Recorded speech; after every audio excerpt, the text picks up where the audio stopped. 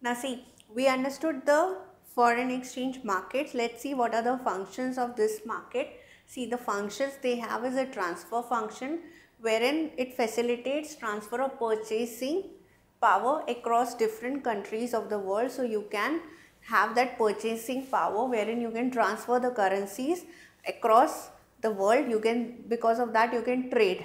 Why? Because let's say I want to buy coffee from Brazil.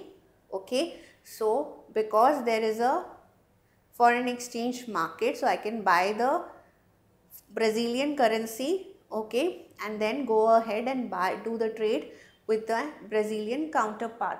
Now credit function, it facilitates credit for international trade. So because of the foreign exchange market, the countries among themselves can provide credit facilities to other countries, or maybe one MNC can give loan to another counterpart. Okay, hedging function I explained you already in the previous slide.